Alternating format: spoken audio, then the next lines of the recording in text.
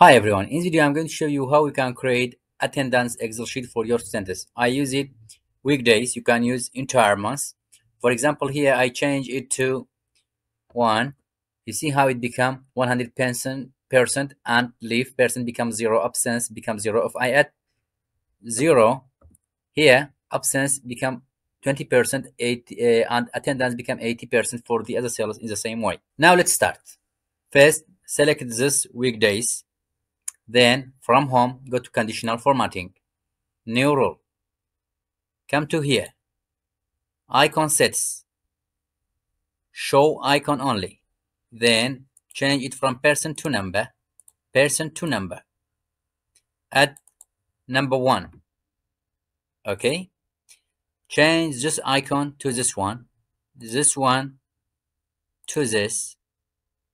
And for leave, I selected this one. Good. Just okay. Now if I add 1, appears like this. If I add 0, appears like this. If I add -1, it become like this. Now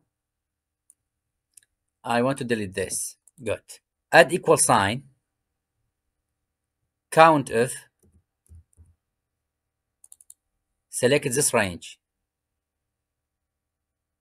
Okay. Comma. Then 1 in attendance. Close the bracket. 1. Close the bracket. Divide by number of days. 1 day, 2 days, 3 days, 4, 5. Just 5. Good. It's 20%. For this one, I want to fix the cell. $sign. For this one also, $sign. Enter. If I bring to here, it becomes 20% again.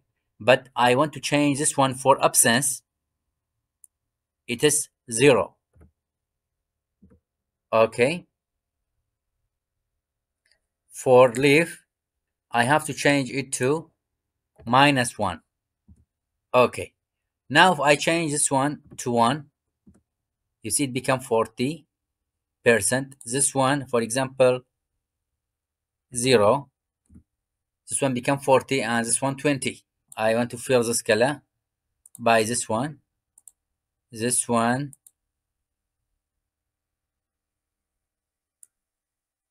to this. Okay. Now just drag to here. Good. If I add absence, for example, this student, I add 1, directly it become 1, 0.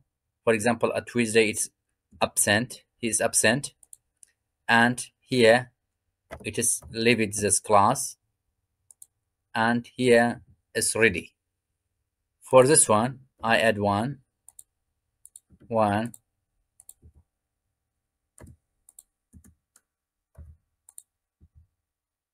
Okay. Good. Now you can drag it. Good. If a student doesn't come, just add 0. Directly it is percentage is changed. That's all. Have a nice day.